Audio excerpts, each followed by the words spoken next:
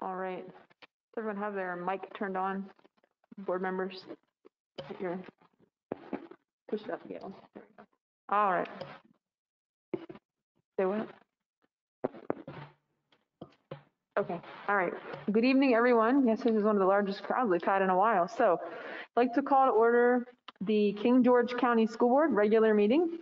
At this time, we will please rise for the Pledge of Allegiance, which will be led today by the Kindness Club from King George Elementary School, followed by a moment of silence.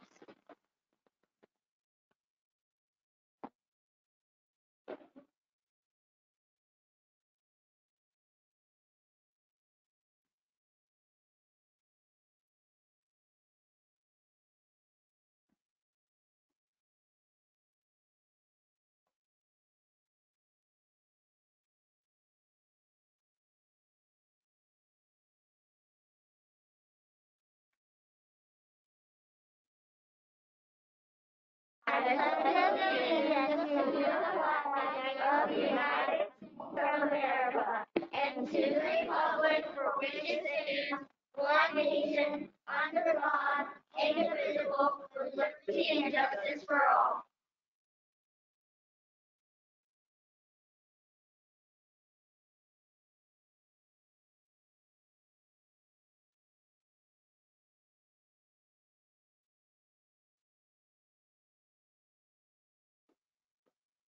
All right, please be seated. Although those of you with us from the Kindness Club, would you like to share anything with us or tell us about the words you have on your posters? I think.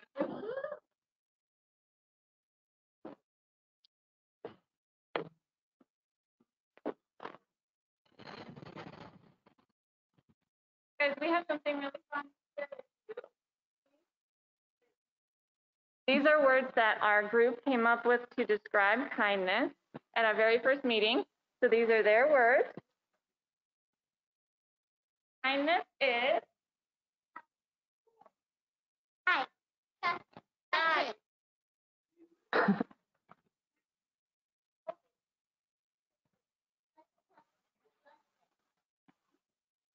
Thank you. Those are some really good words. Would any of you like to share anything else? Tell us about what you do in the Kindness Club.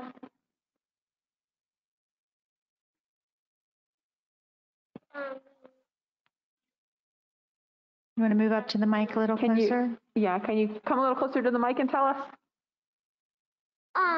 We do like projects to help the community and help the world. Awesome. Awesome.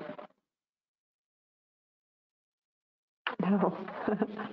I know, a lot of people here. Well, it sounds like a great club, and we're happy to have you all here this evening. So thank you for coming and sharing this evening with us.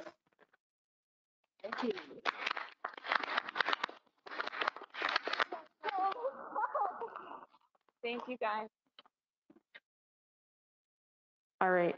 At this time, we will have we have two recognitions on our agenda this evening. Let me pull one of them up here. Okay. And so first this evening, in honor of Bullying Prevention Month, I'm going to share a certificate of recognition. So by virtue of the authority vested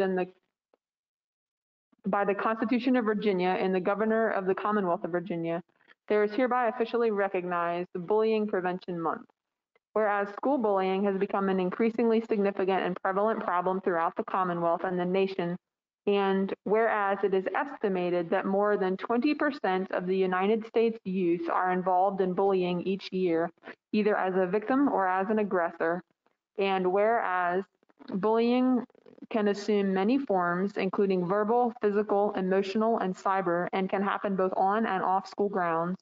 And whereas it is important for Virginia parents, students, teachers, and school administrators to be aware of and address bullying and to encourage discussion of the problem as a school community.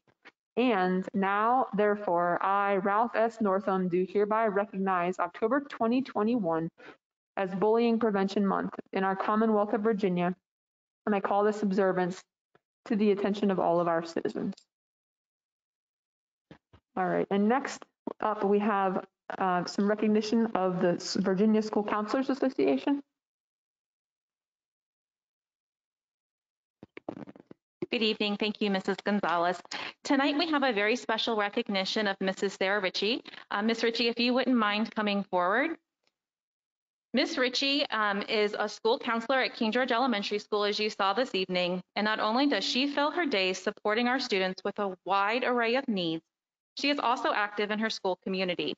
She helps with fall beautification projects, supports the PTA, and sponsors an after-school club.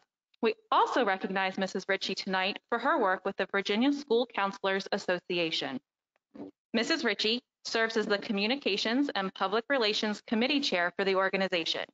She also recently published an article titled "Let's Build Cell Skills and STEMpathy." And that article is included in your board packet this evening. So thank you, Mrs. Ritchie, for your contributions to King George County Schools and our counseling program.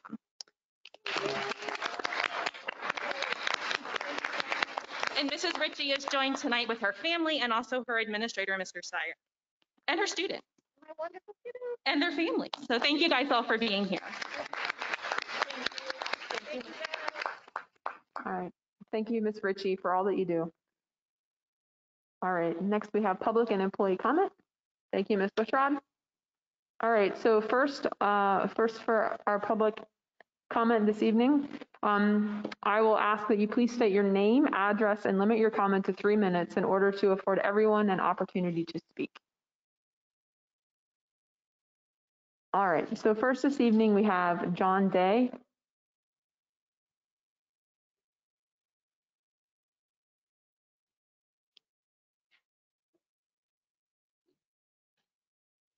Good evening, Chairwoman Gonzalez, school board members, and Dr. Benson. My name is John Day, and I am the Transportation Coordinator for King George County Schools. I live at 18302 Green Boulevard. Tonight, you'll be deliberating about bus driver pay. I just want to let you know that even though we are short bus drivers, we are not in the same situation as Stafford County, who is providing new drivers a $3,000 sign-up bonus. Because of the sign-up bonus, Stafford County had over 30 applicants who were trained and an additional 22 more who are currently in training. If we had those numbers, we would be absolutely overwhelmed. We currently have 4 applicants who are in the various stages of training right now to become bus drivers. Creating a new pay scale for our current drivers will ensure, 1, that we can retain our drivers, and 2, can provide a living wage, especially for those who are single parents. But please, in your deliberations, do not forget our dedicated monitors who at this time receive as a starting pay $10.54 an hour. Thank you for your time. Thank you, Mr. Day. Next, Melissa Brown.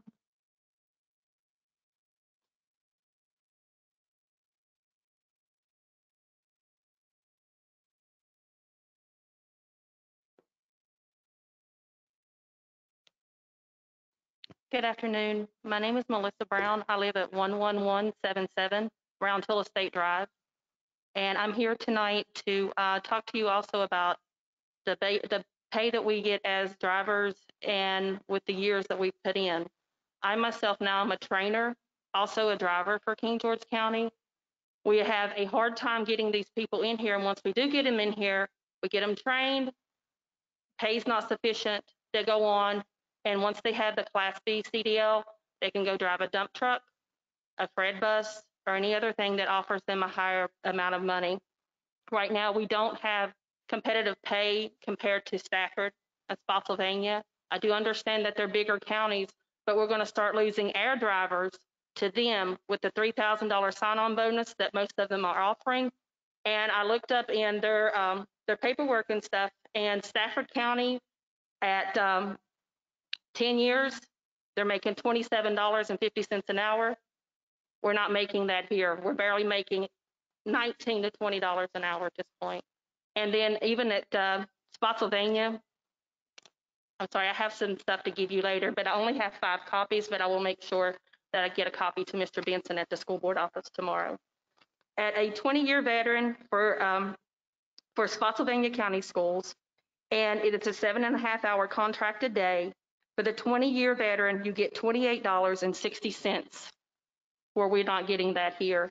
I know it doesn't sound like a lot, but it does make a big difference when you are single parents, a single income family. And, you know, we put dedication into this. I started out on this, doing this 22 years ago. My daughter was only 3 at the time. I only planned to stay until she was old enough to get out of high school. Needless to say, she's 25 now, and I love what I do. I'm with the special needs program, but we seriously need to be brought up to date to where we're at, or we're going to start losing people. That $3,000 sign-on bonus looks really good to a lot of people, and the higher wages, that appeals also as well. Also, I would like to bring to the attention that our monitors, like Mr. Day said, are way below any other county. We're starting out at just barely over $10 an hour, and they don't see any room for improvement. Where Stafford's starting out their monitors at almost $15 an hour. After 10 years being a monitor there, you're getting $20 an hour. And then if you're a 20-year veteran, you're going to bump up to 25, and that's a lot different than we have here. I think at, I don't want to quote it wrong, but just to make sure that I'm right.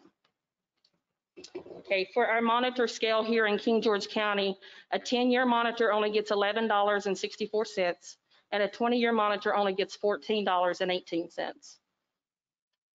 Okay.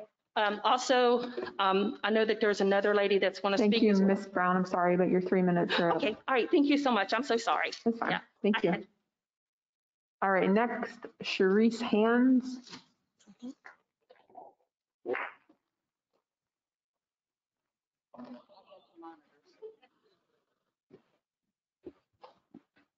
Three minutes goes fast. I'm going to be quick. My name is Sharice Hands. I live at 11350 Pine Hill Road. I've been a bus driver for 5 years. We work early mornings. We work late evenings. We make out-of-county trips.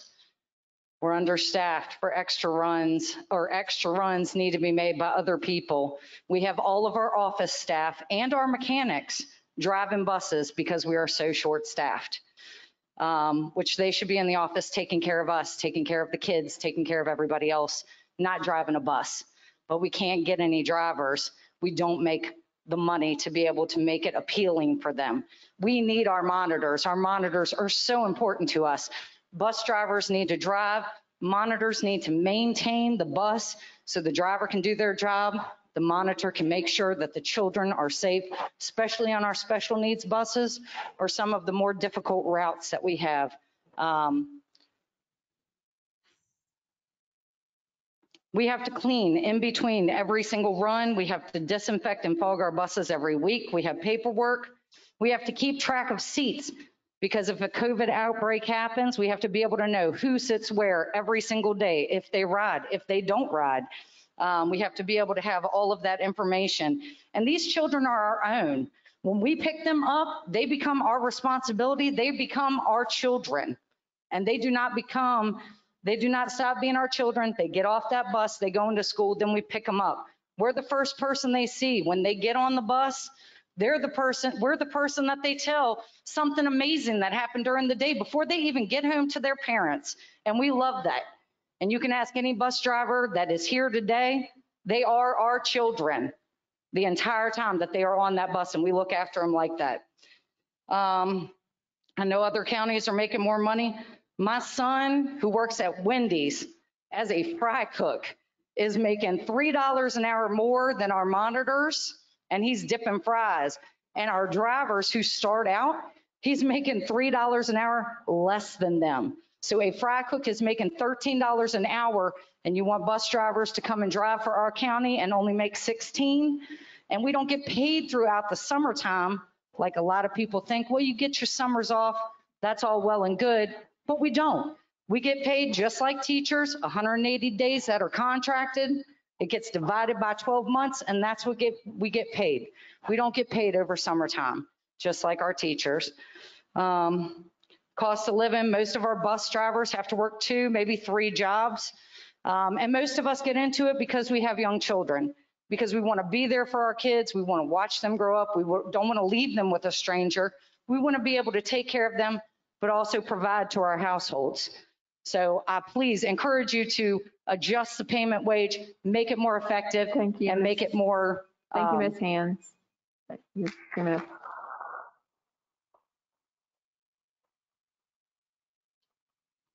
Mr. Vance, do we have any comment online? One, all right.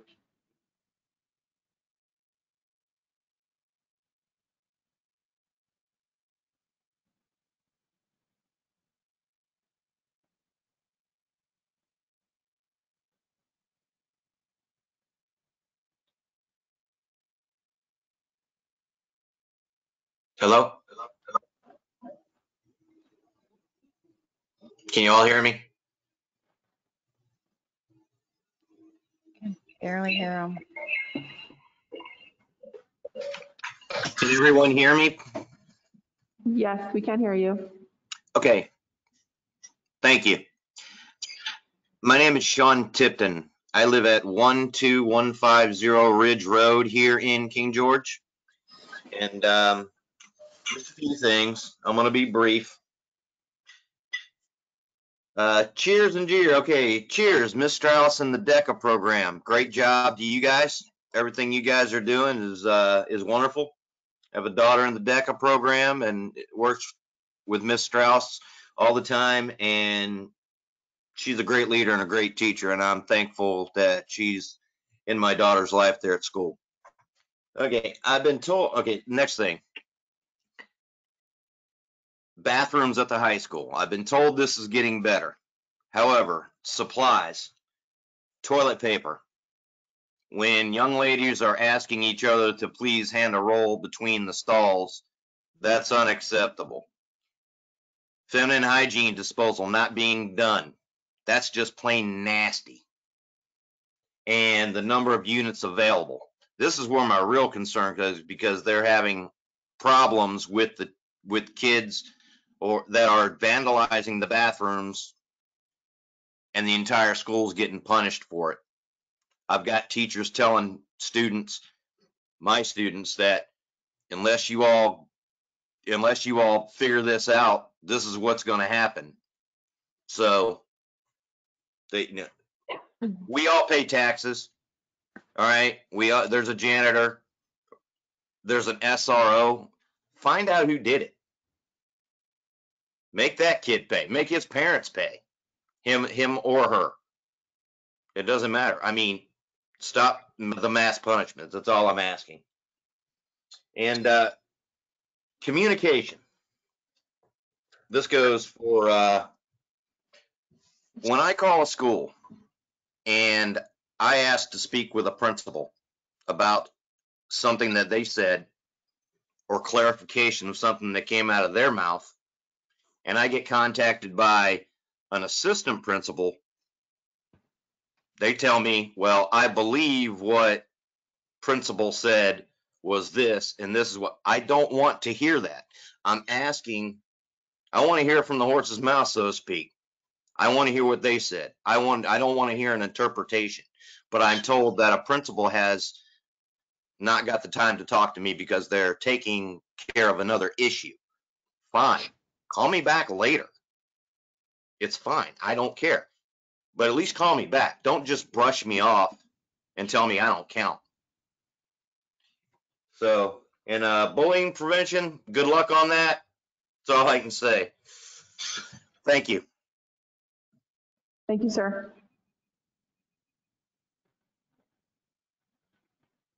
All right. So at this time, do we have any changes to the agenda? No changes, Madam Chair. No. Okay, thank you. So first up this evening, we have our action items on the agenda for consideration this evening. Would we like to make a motion to accept the action items as presented? I'd like to make a motion to accept the action items as presented. Second. Oh, sorry. Dr. Benson. We can. Oh, I'm sorry. You're right. My Do we want apologies. Yep. to do each one individually? What was that, Ms. Pantier?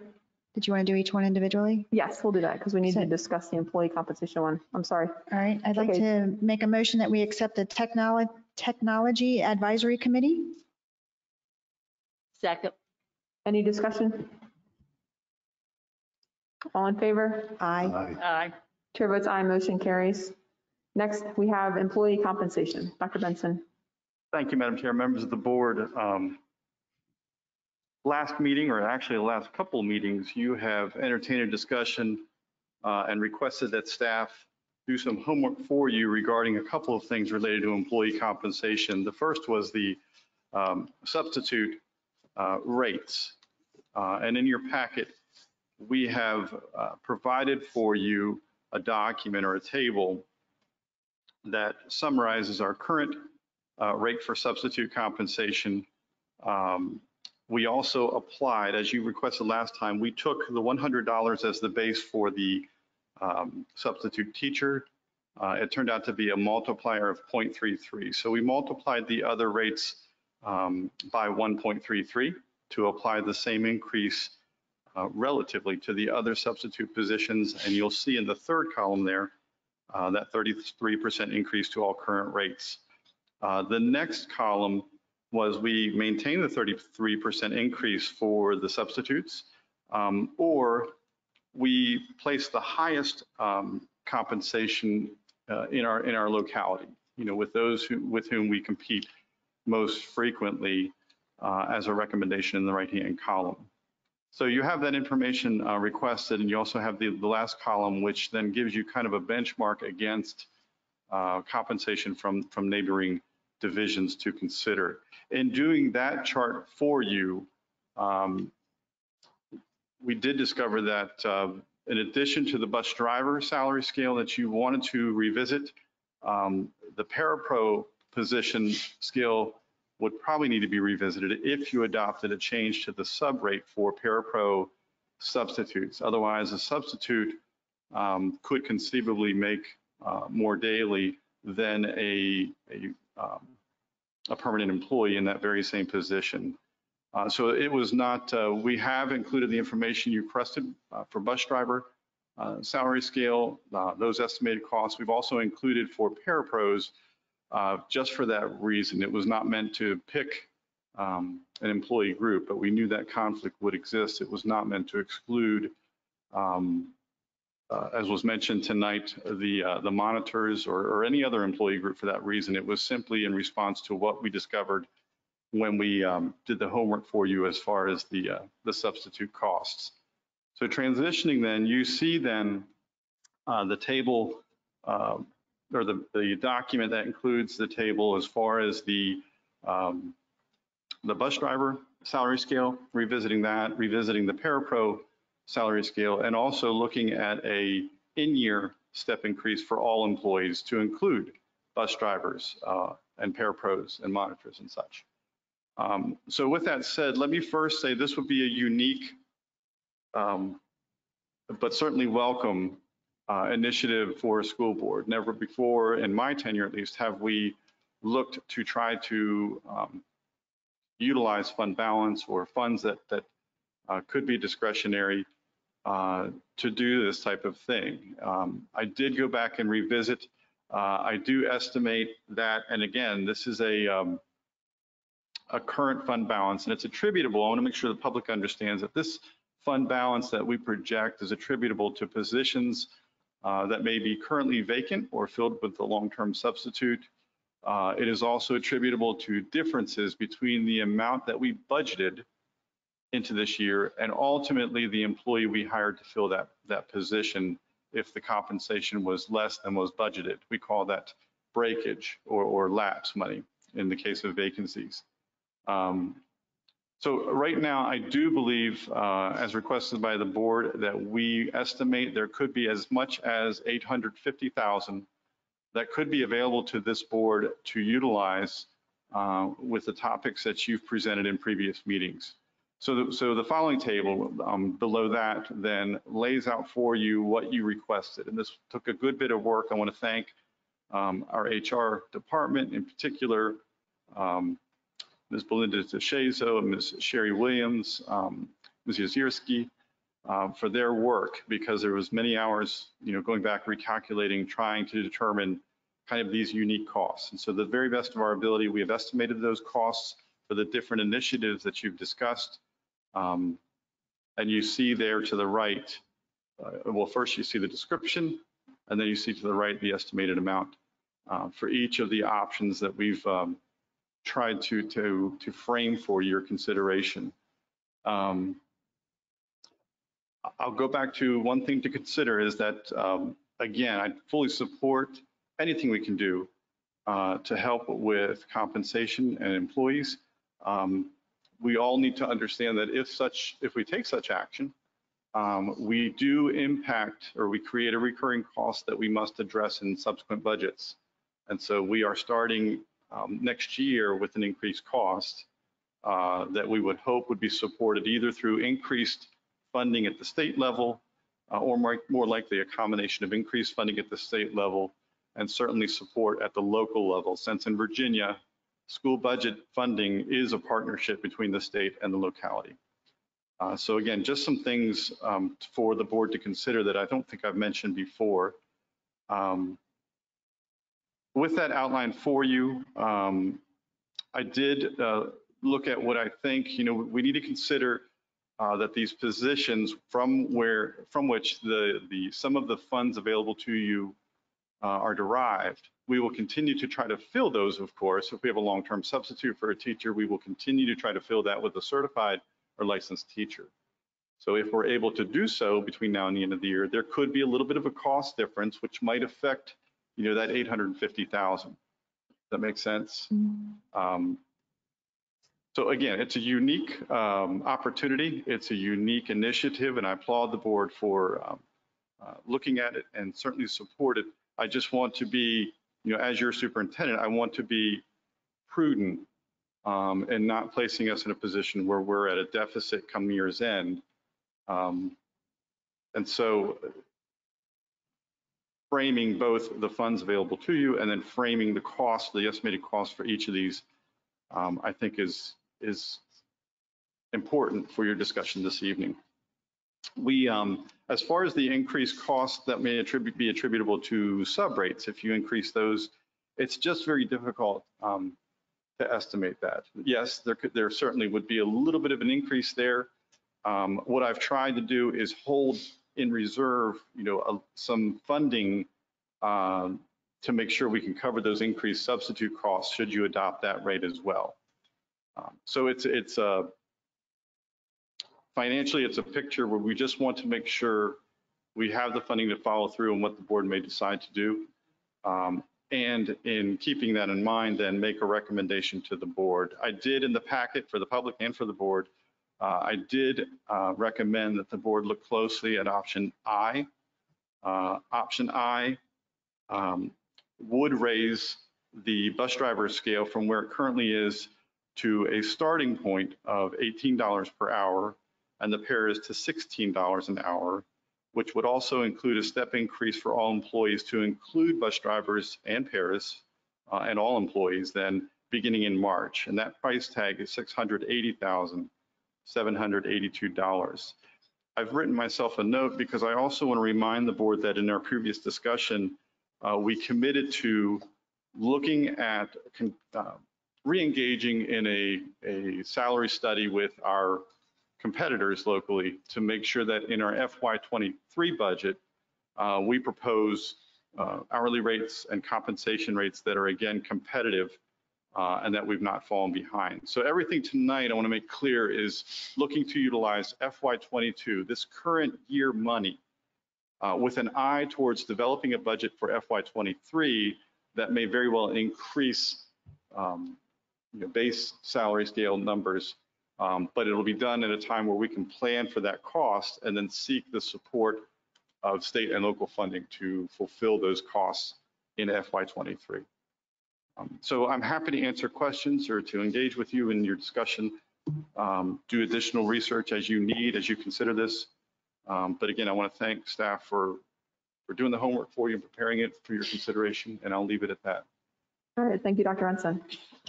So this time, do any of my colleagues have questions for Dr. Renson? Ms. Pansier, would you like to begin? Pass at the moment. Okay, Ms. Hoff? No, I do appreciate your eye towards sustainability. We want to do everything we can at the moment because we are in a crisis and we realize that. But we also want to make it sustainable so that you don't go backwards at some point because our budget won't support it. So, I mean, we've got to have an eye for the future. If, you know, frankly, we need to say to our county and to our local government that our employees are worth every penny. And if that means a tax increase, then that's what it's going to mean. Thank you, Ms. Hawk. Dr. Cartwright? Yes, I also agree that sustainability is very important in the upcoming years. And I know how hard bus drivers work. And as I said in the last meeting, we need to make sure that you are compensated as well as other businesses in the area.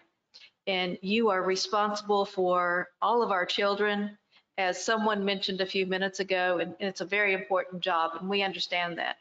And we know that it's a challenging job as well. We know there are shortages in the United States. We know there's shortages of bus drivers in this area as well. And with that being said, I think sustainability is very important. Thank you. Thank you. Mr. Collins? How much is the budgeted amount for substitutes for this current year?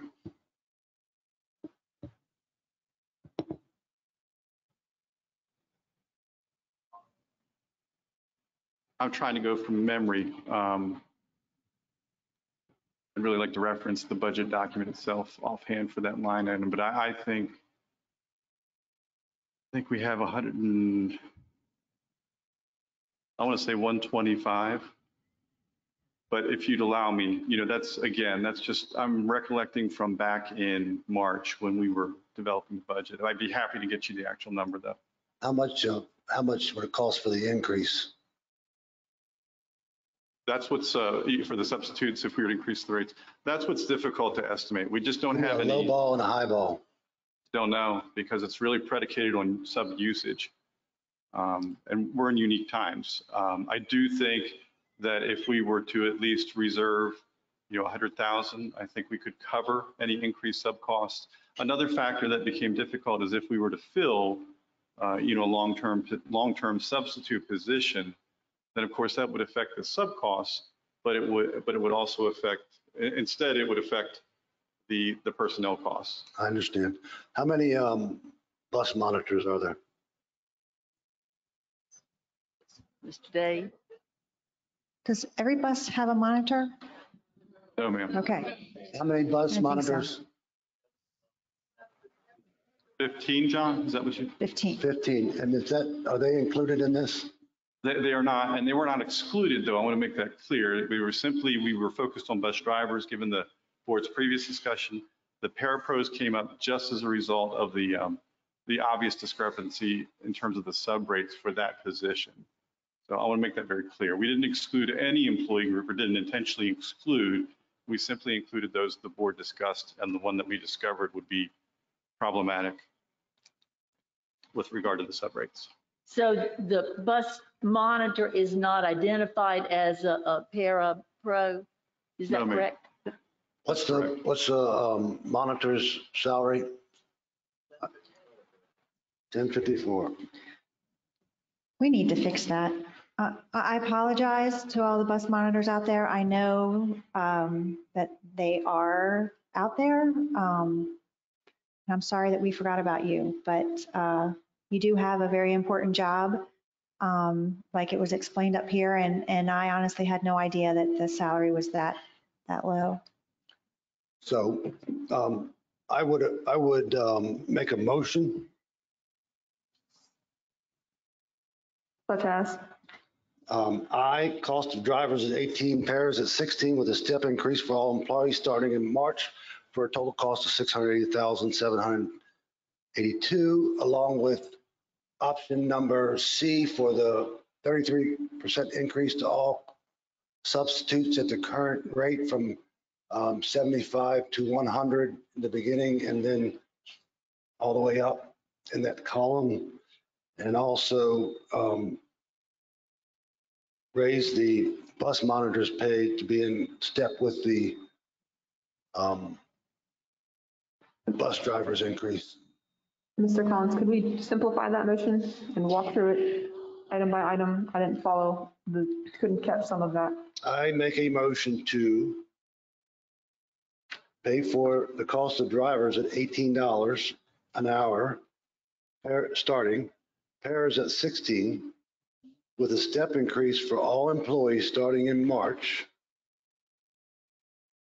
And Can we start with that? That's the first part. Let's do that first motion. no, I have it's one motion.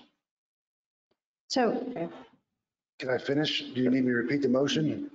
I'd like to hear the second part of his motion because I'm a little confused. If we're going to separate it out, I don't know that I want to vote on the first motion without understanding the second motion. Because are you saying C on this list? I'm saying I on the list, and I'm saying C on the substitute pay rate.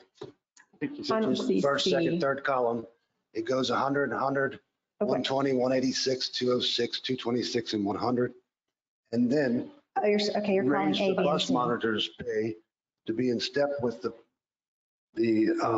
bus drivers' pay. So what their increase will be the bus monitors' increase. Percentage, I you mean? understand now. I just wanted to make sure you weren't talking about C on this second, I was talking about I. making confusion. Okay. I'm not trying to be difficult. I feel like we could separate it out and have the conversation and it would be easier to process. Nevertheless, so a motion to accept option I.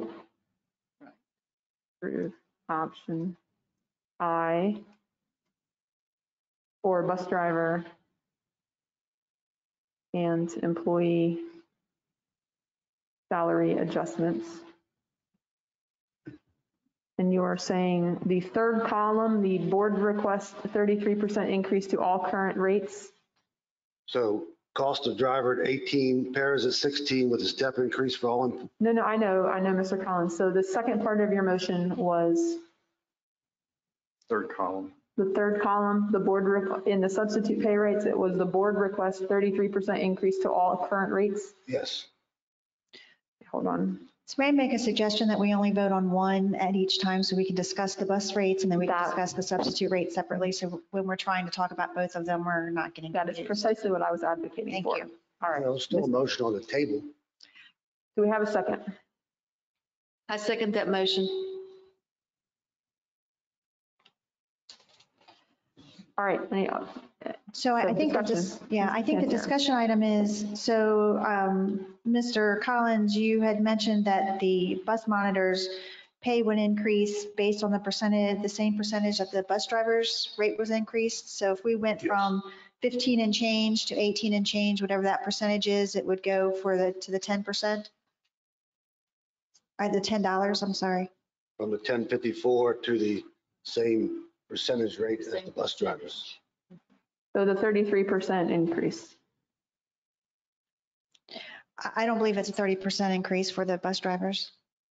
What was the percentage of increase for the bus drivers' pay? Do we know that? I'd have to calculate the 15. What is the amount? I got a calculator right here. So the starting salary would be $18 an hour, but then in March, you What's get the, the step increase, which would raise that starting pay. what's the current bus rate, starting salary per hour? So for the purposes of the motion, Mr. Collins, what is your bus monitor proposal? From the $10.58. 1054, and you the want it- same percentage increase as the Same bus drivers. Percentage increases bus drivers. Okay. It's only a 13% increase. Okay. So so I have a couple questions to Dr. Benson. All right, so Dr. Benson, in your chart about the salary adjustment costs with your different options, so you've broken out the costs from November to February and from January to February, and then your options, the proposed options at the bottom are just for the drivers, the pairs, and the step increase for all employees. Is that starting in November or starting in January? But you're referencing it, like option I Yes. would begin in March with the March paycheck.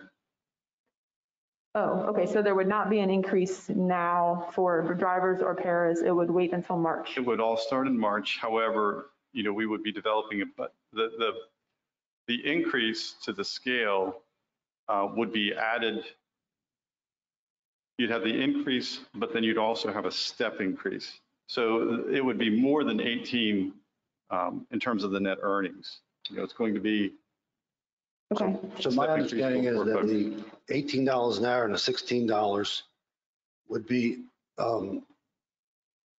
immediate, and then. That's not what this step says. increase Right. And this is kind of confusing. I mean, With a step increase for all employees starting March. That's what it says. Right, so that's why I thought we should discuss this and break up the motion. So back to so Dr. Benson, so your other options, like cost from November to February for increasing bus driver salaries and para scales. So those were presuming so is this kind of like we could have also picked like a la carte item here? You're correct that if you chose the option I in terms of the step increase for all employees and the raise at that time for the drivers, if you chose to do the drivers and the paras earlier, then you would go up to, if you wanted to begin in November, you'd have to add the amounts for letter C. Yep. And letter F, no. Right. So we'd okay. add I, So F, I think and it's A. E. I think it's it'd E. be like A, E, and I to start Yes. now and then give a step increase for all employees in March. So that A, would and I. total that would be well above the 680. Yes, I mean, unfortunately, that's Yes, cost understood. prohibitive to you. Right. I just wanted to with make the amount available. Yeah, I want to make sure everyone understood that was what this was, because I also was thinking that the increase was sooner than March. Okay, I understand that. So if I can help though, letter I, in other words, you would have no one making $18 as a driver or $16. Everyone then in March would move a step. So even those on step one currently would move to step two. That makes sense? And would be So there would be making- nobody earning the base amount from March to the end of the year. Everybody would be step two or higher because you're moving all employees a step within the year. So there would be, like on paper, the hourly rates would be increased to 18 and 16, and then everyone would get a step increase. So the rates would actually be higher than the 18 and the 16. Correct. Starting in These March are for just drivers. adjustments to their scales. Yes. These are not the actual adjustments to, the Yes. change in the scale will of course impact then folks' compensation. Understood. So I don't understand if we pick A and E, which gives them an increase from November to February, what happens in March? What is their Then salary? What is, they would move the step in they would move a March. step. Correct. What is the cost for So- this? Sorry, Ms. Smith, yeah. I'm sorry. So I don't understand the math then, because what you're saying is in order for them to maintain sustainability, we have to look at this I, which is a 680, 782, because if we were to say we wanted to go A and E, I is an automatic. I is going to happen no matter what. Am I misunderstanding that? You would need to add the cost for A and E to the cost for I. So A and E is not sustainable without I. No, not. If you were to combine all three of those as far as a cost, just add those three costs together, then you would exceed the amount available in terms of fund balance. That's correct. So it'd be closer to $1 million. And what is the March? Why is March the magical month? That was just where we tried to calculate it in terms of affordability, but make the step as soon as we could. So while February's cost was a little too much, March's was kind of in the sweet spot where we could do the step for everybody and address, with an eye towards the substitute rates that you'll visit as well to make sure that those are affordable as well. Again, it's a unique, it's a good thing. It's just unique, and it's something that a school board here, at least to my knowledge, has not looked to engineer. That's all. And so we want to do as much as we can. We just have to do it within, I think, the checkbook available to you in this fiscal year. Given you have an opportunity coming up to build a budget for FY23 that could revisit these rates further, that could revisit all employees' rates, all employee groups. And I anticipate that's what we'll want to do. So But you can't bring them down All right, so, You can't give somebody. Hold on, something to Mr. take away. Collins, let Ms. Pansier. yeah, let me, so is there, all right, so we just heard that they're having to do more because of COVID. So is there any way that we could get them the A and the E under any of our COVID funds? So that they can actually get that pay increase starting in November, and then we would start them on their step increase in March? I'd have to check. I'd have to check the regulations regarding ESSER funding and whether that would qualify as an expense. I do think, and I'll share that, you know, with kind of the question mark as far as the sub rates, and I understand what the board wants to do. I'm not sure, you know, column C scares me a little bit, quite frankly, in terms of cost, because it is hard to estimate.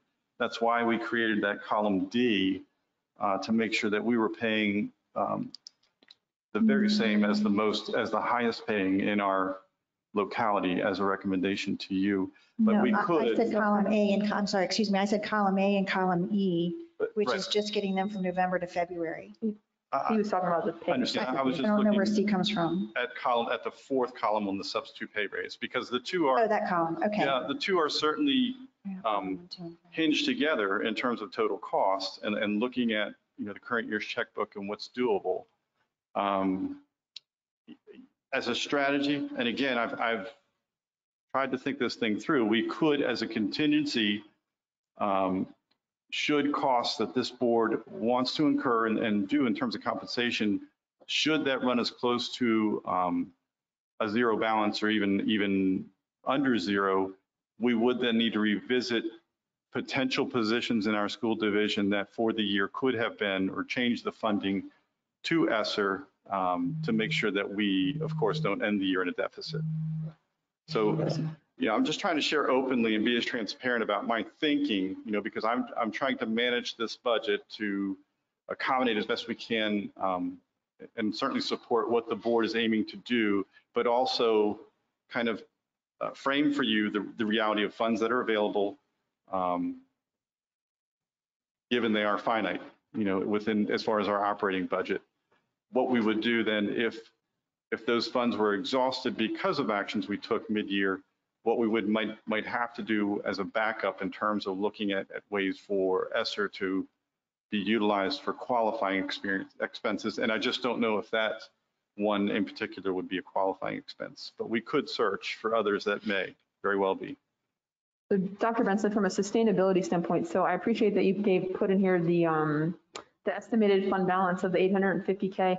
Do you have any idea how that compares, generally speaking, to fund balances of previous years? Like, is that on par with what we typically expect, meaning it would be more inclined to be sustainable moving forward, or is that like an anomaly? It's way higher than it usually is. It's slightly higher in my experience. We usually look around maybe 500 to 600. So it is slightly higher, which is not surprising, given that it's been more difficult certainly this year to fill positions. And consequently then we're experiencing a little bit more of projected fund balance for the end of the fiscal year. Okay. And so the substitute pay rate table. So I guess I would understand that we have a motion about the third column, which is the 33% increase to all current rates. I'm in favor of the recommended one that actually, of say the 7 positions that we're looking at, it actually increases, well, it increases all of them, but it actually is higher, pays higher hourly rates for some of the positions than the 33% increase did in column C. So I'm in favor of the recommendation. Did we just go to the substitute pay? What was that? Did you just go to the substitute pay? I did. Okay.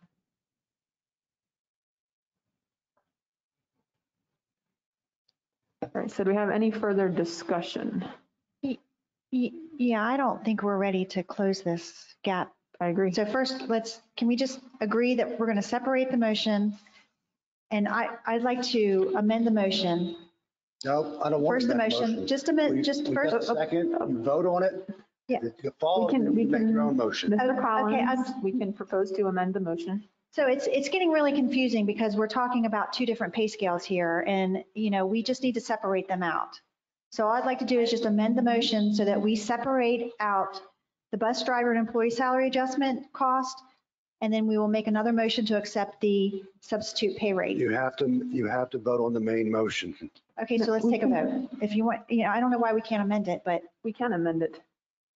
You can vote on his. let's vote on it. Okay, we'll vote on the original motion, which was to approve option I for the bus driver and employee salary adjustments. The third column of the substitute pay scale, the substitute pay rates, and to raise the bus monitor hourly rate from $10.54 by the same percentage as the increase for the bus driver scale. Which I just want everybody to realize it's $1.13. So they'll get $11.13. Right. Understand? All right. All in favor of this motion as stated? Yay.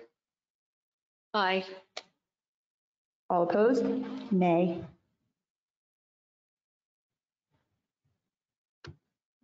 I don't think we're done discussing. We're not discussing, yeah, I agree with Ms. I Cantero. still have more questions. So we can make another You have to motion. vote on the motion first. Is it yay or Just- nay?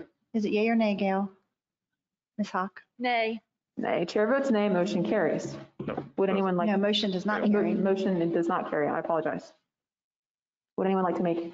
I would like to make a motion for the requested bus driver and employee salary adjustment cost only to accept I and also include a $3 increase for the bus monitors. So it would be the drivers at 18, the paras at 16, the bus monitors at 13 with step increase for all employees starting in March. Do you have a second? Second? All right, any discussion? So I have a question. Go Okay, ahead. so I did the math just real quick, $3 an hour. I heard 15 bus monitors. I heard 180 days, 7.5 hours. I did the math, it's roughly $60,000. Is that correct? Is that the same? Is it close? Well, you would need to know where those 15 monitors fall currently on this scale Right. to do they're not all making that same base amount. That's correct, but we're increasing them by $3 typically. So if it goes from 10 to 13 and we went from 15 to 18, so the percentage rate is the same. So I'm thinking that just basic, I just want to make sure that we're not going from, 600 and, put my glasses back on, 680,000 and we're adding another 500,000 by some crazy. No, you're not. I just want to make sure that I did the math right. And I know it's not perfect, but at least I know that we're not talking in an extremely amount of money that we're going to far exceed our 850. I think it's reasonable. I think It's reasonable. It's reasonable within the confines of the existing fund balance. Okay, thank you. All right, any further discussion? And let's clarify that those 18, 16, and 13 would then have a step increase in March. Yes, that's Correct. under I. But to be clear, none of that increase would start until March. Correct, Right. Dr. Benson? The To be increase clear. won't start Until until March, March. but then it will be increased in March. And Dr. Benson is going to see if we can possibly use any CARES funds. funding, COVID funding, whatever we're Before calling then. it, Right, to do to something put that until down. then. Yes, Yes. okay. I need clarification there as far as doing something until then.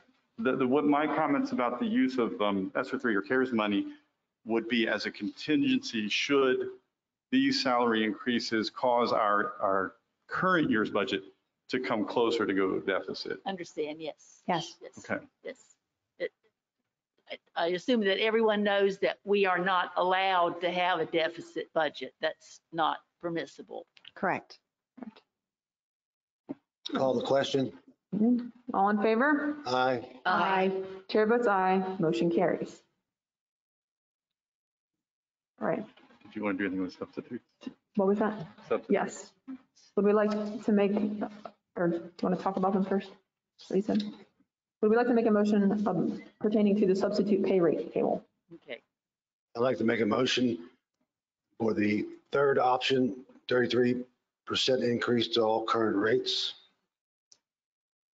Do we have a second? I'm sorry, was there a second? I'll second. All right, any discussion? So Yeah, I would like to make some minor changes, I guess. So, the high school diploma and the associate's degree is the same. And then, I'd kind of like to take, and this is just, me just kind of trying to make things adjustable based on experience, and still try to keep things in line. But, if we could increase the associates to maybe the 105, I think the bachelor's degree at 120 is sufficient. I think that, the long-term sub would be more equivalent to the 158, and then possibly the long-term to 186, and then reduce the long-term licensed teacher to 211, and then the para substitute at 100.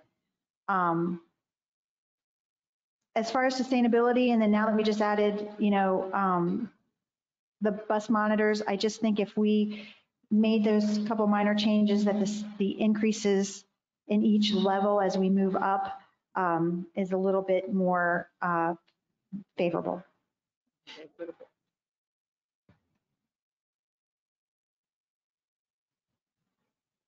So that was a discussion. Would we like to amend the motion, or is there further discussion? I personally am in favor of the recommended budget, but perhaps with some of the changes that Ms. Pansiera mentioned. So can I repeat those numbers in column C, and if Yes, everybody can please write them do. down? Yep, I'm and going to see write if them down. everybody's in agreement. So it'd be high school diploma equivalent would be 100. The associates would be 105. Hold on. Okay. So associates, 105. 105.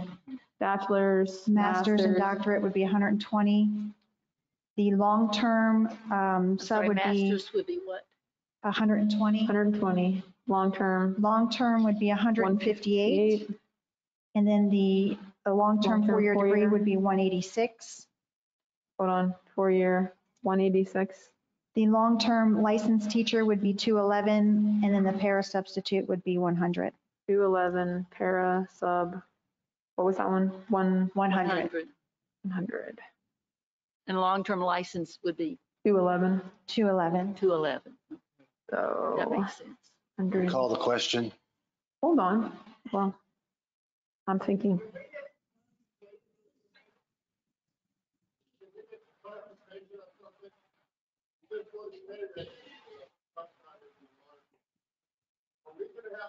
Madam Chair, I'm sorry, sir. I'm sorry. We are deliberating. It's unfortunately not a question and answer session. Para sub.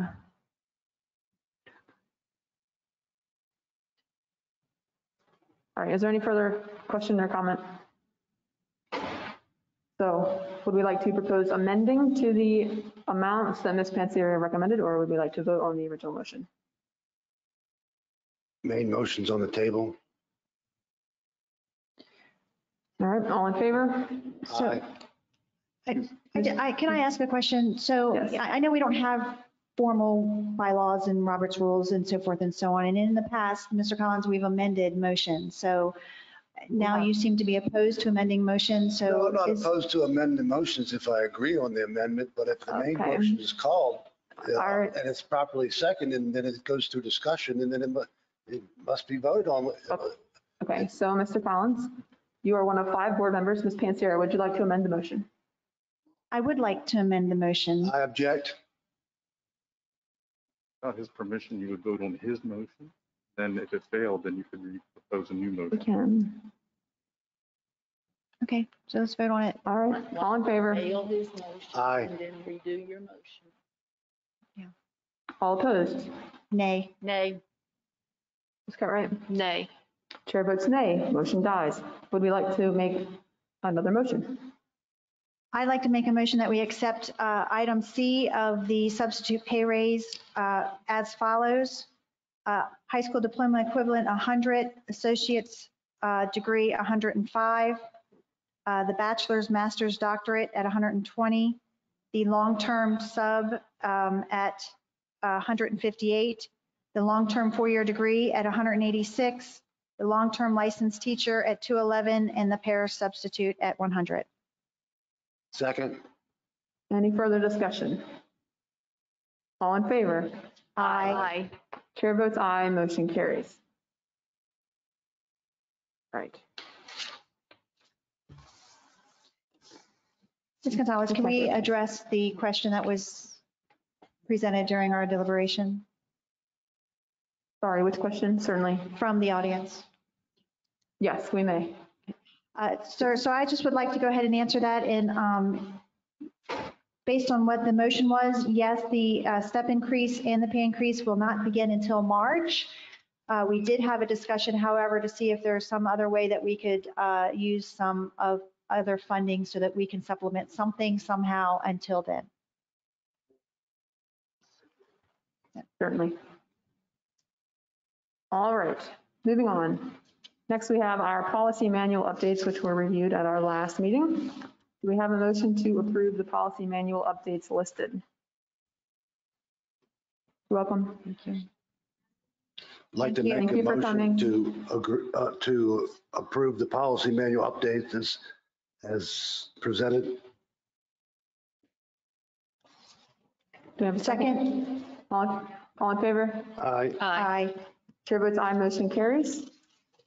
On to our information items. Do we have any committee reports this evening? Ms. Pansiera? I do not. Ms. Hawk? No, ma'am. Dr. Cartwright? No, ma'am. Mr. Collins? No. I do not have any committee reports either. Now we have a human resources update. Dr. Benson? Thank you, Madam Chair, members of the board. Ms. Zierski is coming up. She's prepared for you an update in response, I think, to discussion you had at a previous meeting. So I appreciate her kind of pulling double duty, helping with the homework for what you just discussed, and then also putting this together in response to some of your questions. I also want to kind of early thank Ms. Zierski and Mr. Shazo, I assume, perhaps Lindsay, those that came to the Fall Festival and spent their Saturday helping us to attract potential employees by setting up a booth at the Fall Festival. So thank you, Ms. Zierski and your staff members for going above and beyond that day. And with that, I'll turn it over to you. Is this? Yes. It is you're on. working. Thank you. I'd just like to start off by saying thank you all for the salary, the compensation increases that you just voted on. I think those will go a long way to help motivate our employees in the next few months, especially as we enter the recruiting season. I have provided a staffing update. It was in your packet for you. And if you look at the picture on the very first, Mr. Vance, can I go back just a sec? That picture on that very first page is of our booth at the Fall Festival this past Saturday. And I would like to thank Ms. Helena Fedak, Ms. Angie Harris, and Ms. Christy Cowan, who is not in this picture, but I appreciate them coming out and helping with the recruitment booth on Saturday at the Fall Festival. And I'll talk a little bit about that. I was there. I recruited for you. Yes, you did, Mr. Collins, and we thank you for those volunteers that you recruited for us. Thank you. Thank you. You came over to our booth many times and recruited some candy for yourself, but thank you, thank you, thank you, thank I you. also brought over how many people? I think you brought about 7 or 8 volunteers over, and we appreciate that. We appreciate everything you all do for us. So again, the purpose of this presentation is to update you on what we have done, and we have been busy since the last update at our meeting on September the 20th. And now, Mr. Vance, if you wouldn't mind advancing the slides. I'm not going to read over all of these for you, but these are some of the positions we have filled since our last update on September 20th. I'm also pleased to say that today we have added 2 more to this list. We added another paraprofessional at King George well, hopefully you all will be approving those this evening, but we do have another paraprofessional at King George Elementary that we will be adding.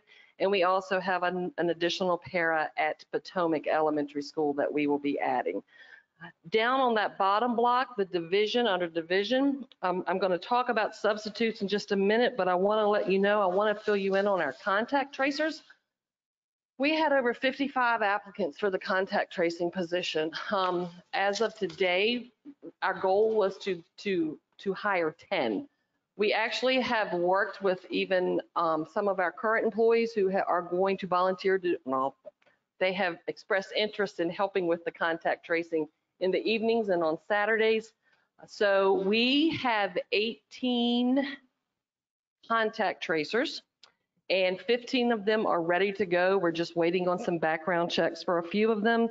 And the training for that will begin next week. Ms. Fisher is ready to start that next week. So we are very lucky to have that up and running. Can I interject real quick, just to make sure everybody's clear? These contact tracing positions, we, like all divisions in Virginia, have access now to what is called a VISTA grant. And those are funds above and beyond that we can, that will be reimbursed to us for costs associated with some contact tracing and some other testing that we may soon be able to set up with an external vendor to help our families who may need either diagnostic testing or who may want to participate in pool testing as another layer to try to help our schools. So I just wanted to clarify, this is not an operating budget expense. This is a grant program, and we're certainly happy that the grant is there. It's available. It's not a competitive grant. It's available for all school divisions in Virginia, and we're happy to utilize it certainly to help us conduct school in a safe manner and to provide a service for our community and staff. So thanks for letting me interject. No, that's perfectly fine. Our next slide is just an update on substitutes. I have 9 names for you all this evening on our personnel recommendations. We have a processing date scheduled for next Wednesday, October the 20th.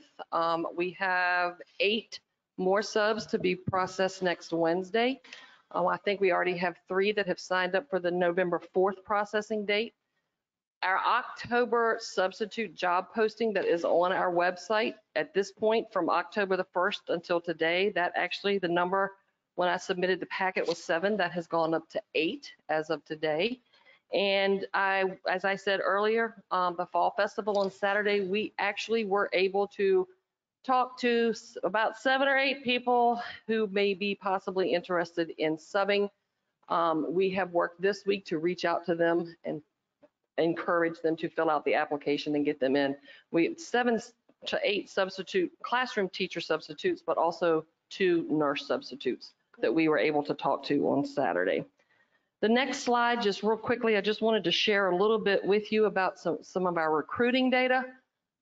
Our KGCS website. When we recruit, those of you who have known me for a while know that I like data. I'm always looking at, well, what's effective and what's not working. Our website, when our application actually asked applicants, well, how did you find out about us? Where did you hear about us? And the statistics from our recruiting or our application site, we have 1,407 of our applicants say they found out about a job posting on our website. 704 of them responded that they found out about us at a job fair. 108 said they found out about us through an advertisement. And then there are the other category, we have 873, and other includes social media, employee referrals. And with that, I remember doing some data for you all a few years ago, and we looked specifically back in 2016-17 at our 48 professional staff members we hired that year, and we specifically asked them at orientation that summer, where did you find out about King George County schools? And I still have my little chart from 2016-17 that I dug out of my file. And at that time, out of those 48 professional hires, 13 of them, which was our highest number, were referred by current employees to apply with our school system.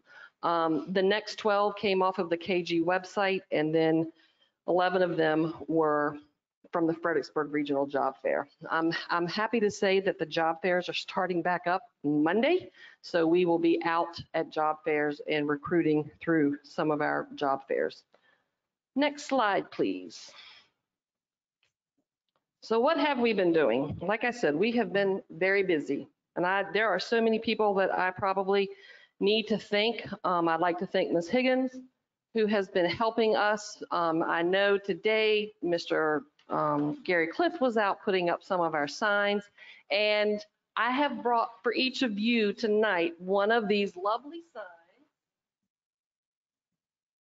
that I'd like for you to take to, you can decide where you'd like to place it any place in this county. I have one for each of you for this evening. Can I put it on school property? I've already done all the school properties, so those are taken. But wherever you can find. And I was excited to see some of them in front of the high school this evening. But we are posting these in the community. We also took out a half-page ad in the, it's the King George Colonial Beach Dahlgren local guide that will be coming out. It's the fall 2021 edition that reaches 17,000 homes. So if it hasn't come out, I don't think it has come out yet, but I think that will be reaching 17,000 homes in those 3 areas in the next couple of weeks. Job fairs, like I said, we are starting the job fair trail on Monday. Slippery Rock is a school that we always have a lot of luck with in Pennsylvania. We are going to Penn State, and then VASPA, which is in Harrisonburg, Virginia, the first week of November. In case you don't know, VASPA is the Virginia Association of School Personnel Administrators, and we have had much luck there in the past recruiting future candidates for teaching positions. As far as the community goes, as I stated, we were at the King George Fall Festival last weekend. It was a grand time. We had a great time and had a lot of fun talking to people. The other thing we've been doing, if any of you have been to football games, we have asked our athletic directors at both the middle school and the high school to pass out these cards, have them available for people when they come in to purchase tickets or at the concession stand, and they have obliged and helped us with that. So we are trying to reach out to them as well. Next slide, please. And Ms. Higgins is, Amanda, can I do my 2 and then, okay. Ms. Higgins is going to talk to you about some digital marketing that we have been researching. Job postings, again, the substitute posting is continuous. We will continue that throughout the year. Postings for 22-23 school year, we typically post those in January, and it's a generic posting for elementary teachers, secondary teachers, elementary special education, secondary special education. We will bump that up to December this year.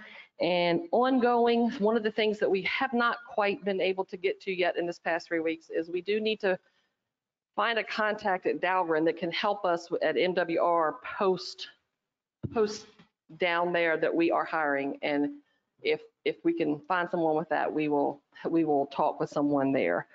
The again, as Dr. Benson alluded to this evening, the salary discussion will have to be thought about as we go into this next budget process. And in any incentives also would need to be a part of the 22-23 budget process. And I'm going to let, at this time, Amanda, if you would come speak about the digital marketing.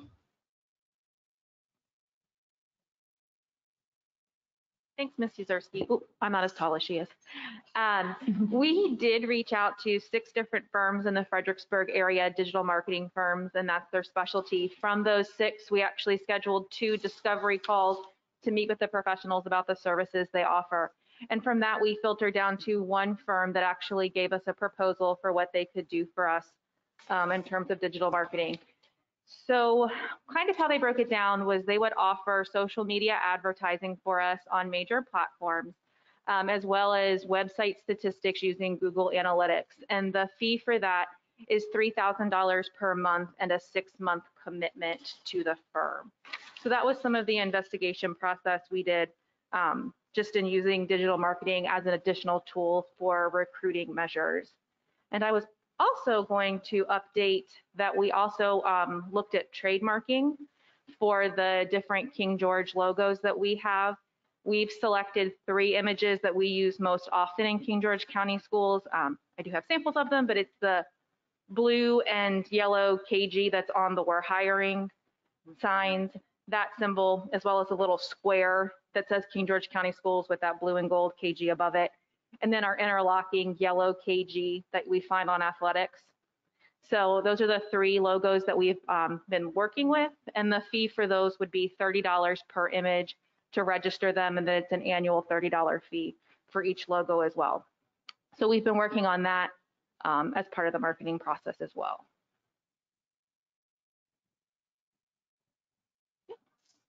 All right. Thank you, Ms. Higgins, Ms. Userski. Dr. Benson, anything else to add? Can I ask a question? Yeah, sure. Can I ask a question? Mhm. So Go ahead. the $3,000 a month for a minimum of a 6-month commitment is, seems high to me, but I don't know, did you get pricing from other vendors as well? Is that a norm, or did you just choose this vendor because they were able to give us the services that we were wanting? This vendor was the most easily accessible in terms of our investigation and meeting with people. So it is the only price point we have, but in doing a little bit more research, that is about on par with other agencies as well. So I would say that's average. Okay, thank you. We would have to, if we pursued it, we would have to, given the cumulative costs or the aggregate costs, we'd have to go through a bid process. We'd have to open it up. Even though it's less than 50K? I thought 50K was the cutoff for that. The 50K is what I'm authorized to approve. So that's my threshold as your superintendent. If it purchases, I think over $5,000, we collect phone bids, or we allow companies to bid on that business. Any further questions or comments? Ms. Hoff? No. Dr. Cartwright? I just want to personally thank you for all the work you've done, and just want to congratulate you on a job well done. Mr. Collins? All right, I have no questions either, but thank you both for the information. And it's a lot of hard work you both put in, so it's very much appreciated. All right, next we have our Honeywell ionization system update. Dr. Benson? Thank you, Madam Chair. Today, Honeywell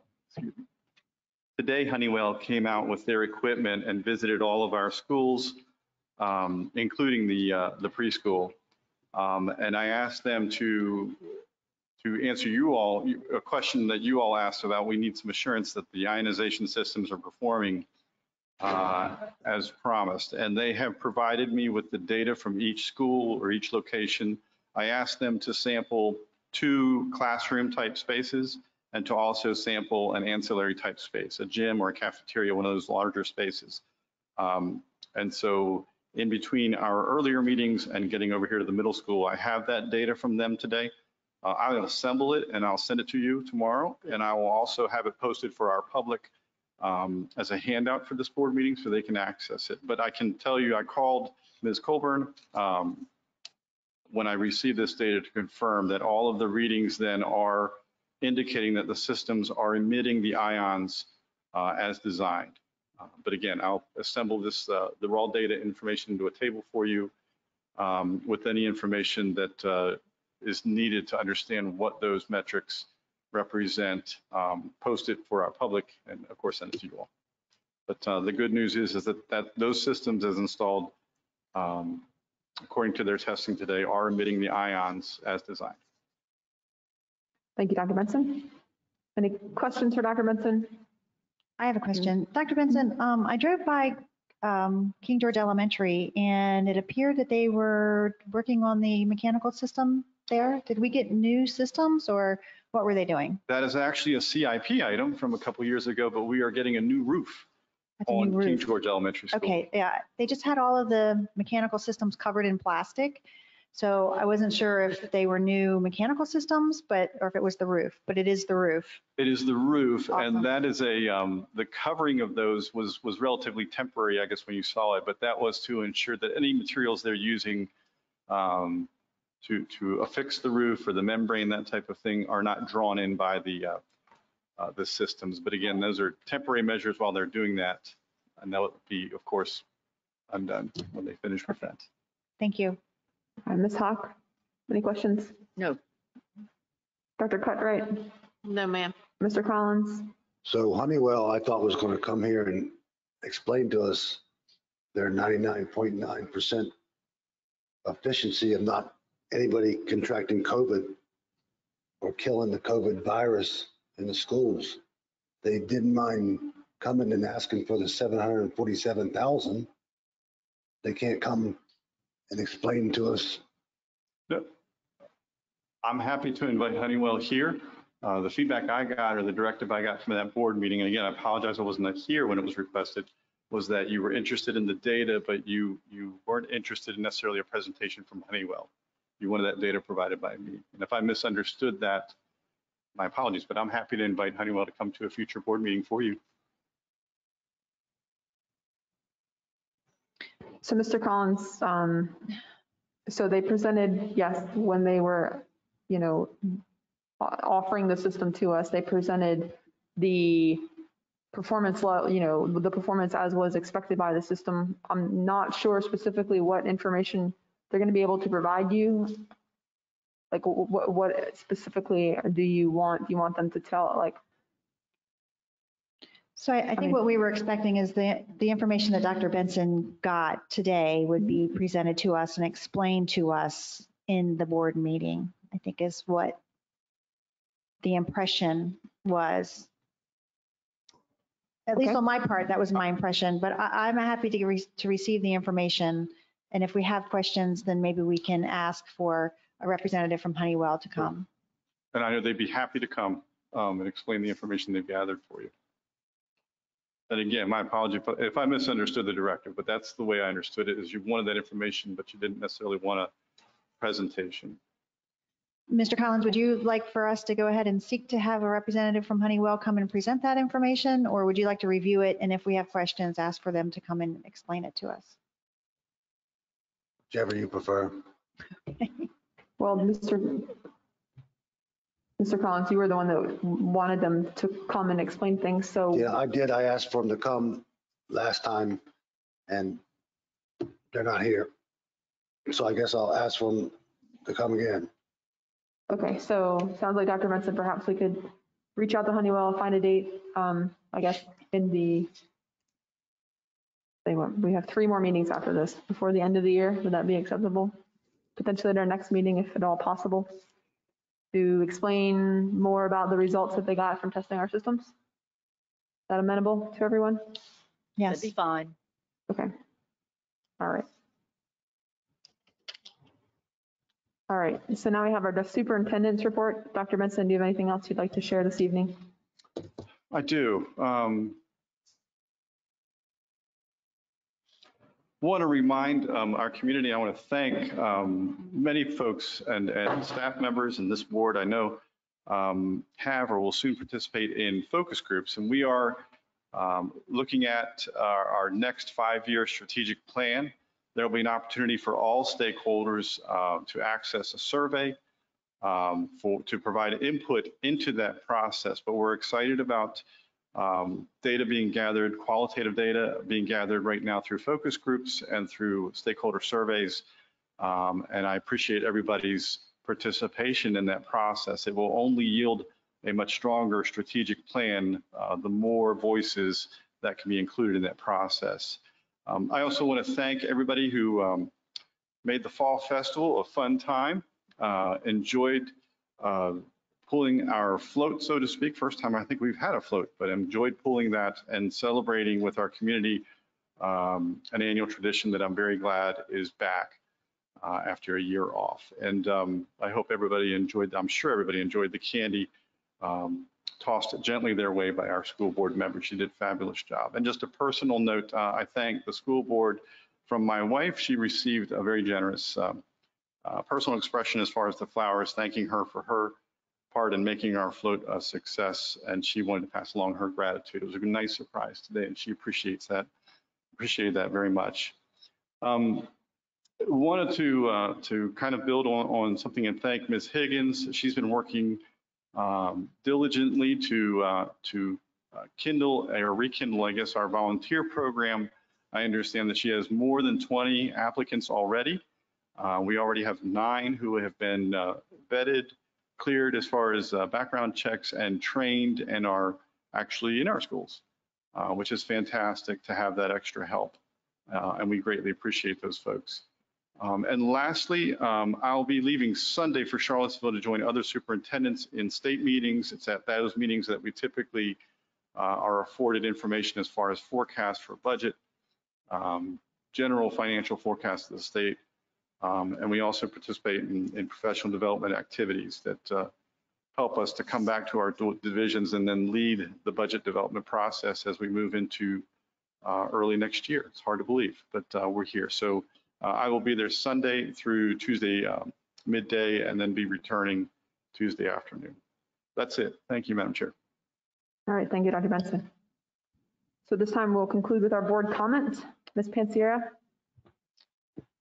Yeah, I'm kind of bummed that all the bus drivers are gone because, I just wanted to let them know that, I think they have a really hard job. And I know that the bus driver I had growing up was the same bus driver through kindergarten all through high school. And I can't remember her name, but I think she was the most impressionable person in my childhood education. And, they have a hard job. They get picked on a lot. And, I just think that they need to be appreciated a little bit more. So I wanted to be able to do that. But hopefully by giving them a raise, that will show a little bit of appreciation. Also, I just want to thank Ms.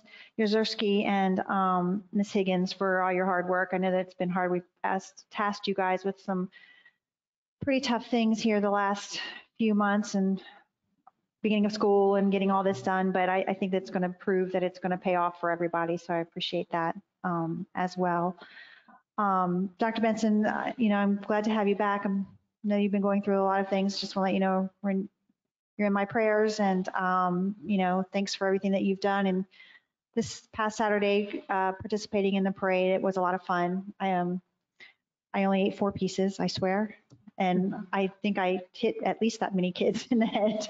But it was a lot of fun, and I am going to miss not doing that again. But glad that we had the opportunity to do that. So I think that's it. All right, thank you, Ms. Pansiera. Ms. Hawk?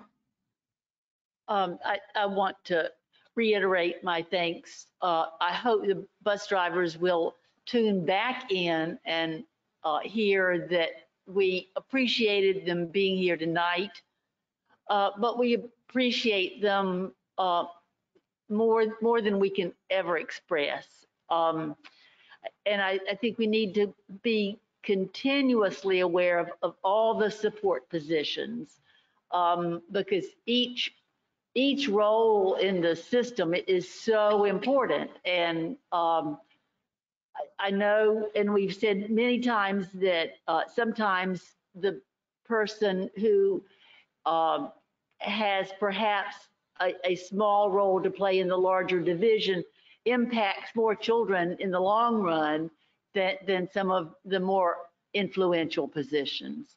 I want to say thank you to Ms. Yuzerski, especially, and her staff.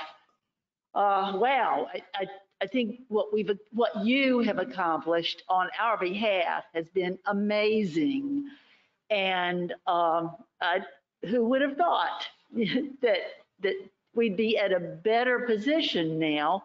I know we have a long way to go. I do, but I think this is great progress. And Ms. Higgins, wow, you are just stepping in and stepping up, and this is exciting.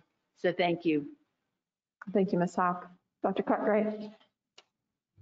I have had the honor to visit 3 schools just recently.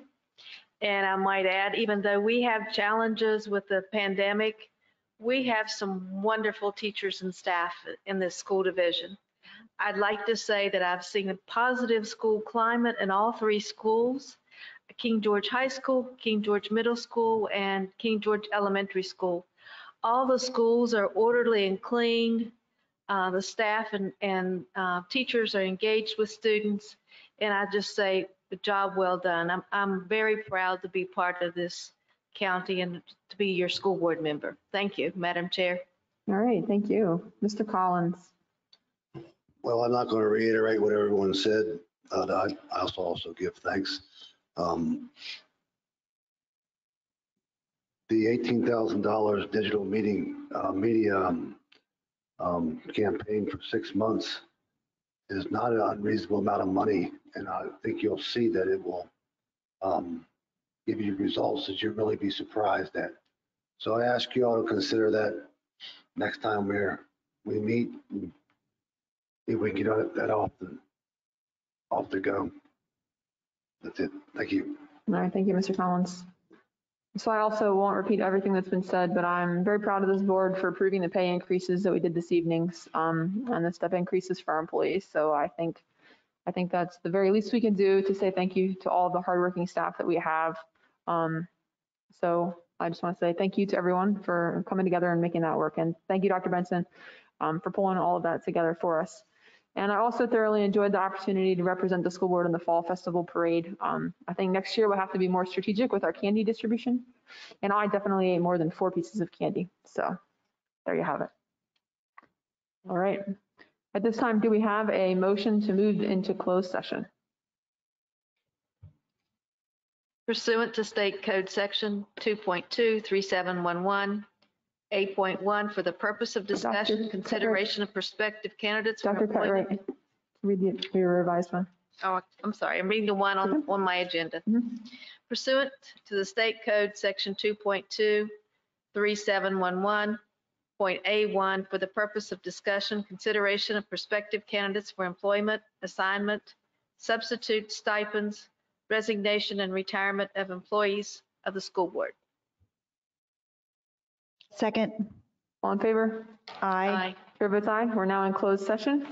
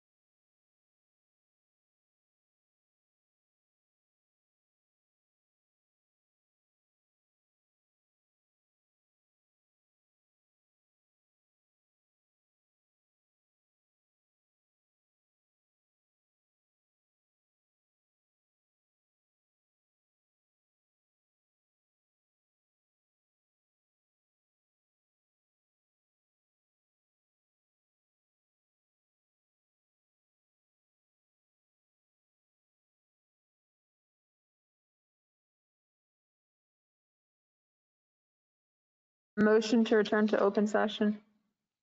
I move that the King George County School Board return to open session and certify that pursuant to State Code 2.2-3712.d, only public business matters lawfully exempted from the open meeting requirements under this chapter, and only such public business matters as were identified in the motion by which the closed meeting was convened were heard, discussed, or considered in the meeting by the public body. Second, certify. Certify. Dr. Cartwright, do you certify? Certify. Certify. All in favor? Aye. Chair votes aye. We're now in open session. Do we have a motion to approve the action resulting from closed session? I'll make a motion that we approve Personnel. what was Personnel as presented. personnel and stipends as presented. All in favor? Aye. Aye. Chair votes aye. Motion carries. Do we have a motion to adjourn? Motion to adjourn? All in favor? Aye. Chair votes aye. We are now adjourned.